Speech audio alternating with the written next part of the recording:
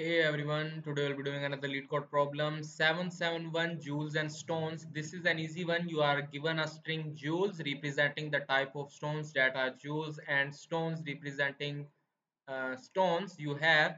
Each character in stone is a type of stone you have. You want to know how many stones you have are joules.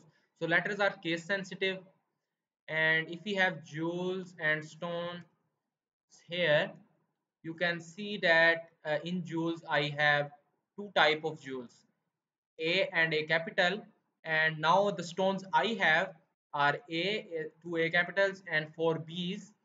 So I will check that if this a is in the joules. Yes, it is. So I have one stone that is a joule. Now I have again in the next, you can say, indexes, or in the next pair I have a capital, which is also a joule, and if I add all of them up, I am having total 3 joules. These bees are also present in my stones, but I do not have these bees in the joule, so I will not be adding them. These bees are just not, you can say, the joules. The stone I have, but they are not the joules.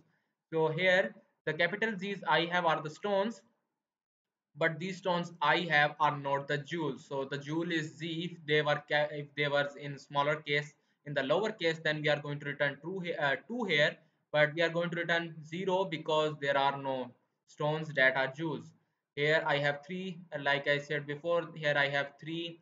These two capital A's and this one that are stones, so will be that are joules, so will be returning the total output, and that's it.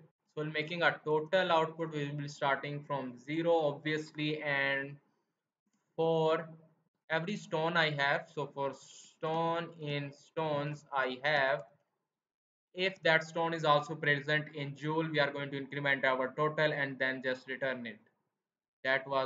This is very easy one.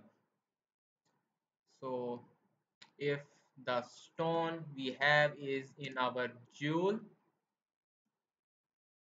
we are going to increment our total by 1 and just return the total. That's it.